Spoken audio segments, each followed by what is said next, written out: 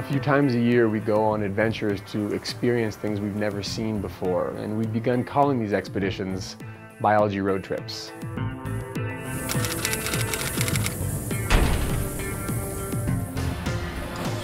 We heard about a remote cave in Puerto Rico where Puerto Rican boas, which are snakes unique to the island, actually hunt bats as the bats emerge from the cave at sunset.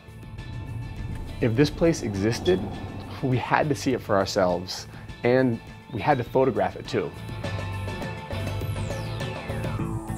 The place we were trying to find was called La Cueva de los Culebrones, or the Cave of Boas.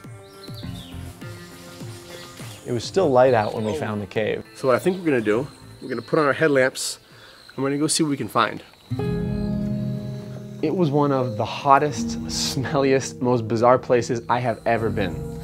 We were climbing through ankle-deep bat guano, and the further we got into the cave, the deeper the bat guano got. And of course there were bats everywhere, but they weren't the only things living in the cave. There were swarms of cockroaches eating the bat guano, and bigger creatures eager to eat the cockroaches. There was an entire ecosystem based on bat excrement. What a surreal environment.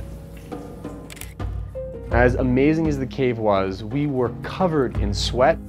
I'm currently covered in and it was a real relief to head back to the surface. As it got darker outside, bats started to appear at the cave mouth, and we clearly weren't the only ones who knew their routine, because as soon as the bats appeared, the boas started showing up as well.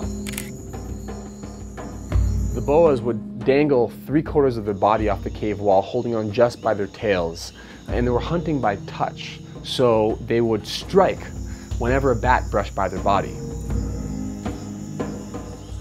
We knew we'd be lucky just to see a kill, much less capture one on film.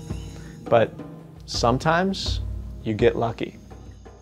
And right as we turn on our camera, boom, a boa catches a bat right in front of us.